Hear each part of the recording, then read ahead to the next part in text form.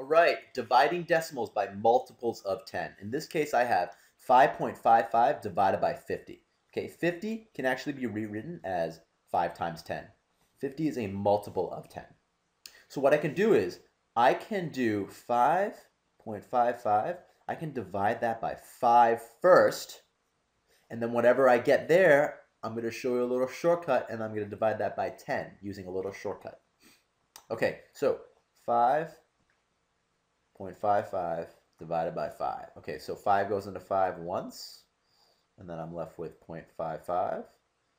5 goes into 5 once, and I'm left with 0.05. 5 goes into 5 once, and I got 1, 1, 1, and I'm going to put my decimal points right here, 1.11. Okay, now I got 1.11. All right, so I'm going to do 1.11.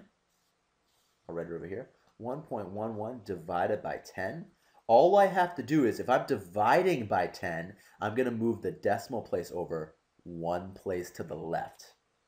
Okay, so my final answer is going to be 0.111.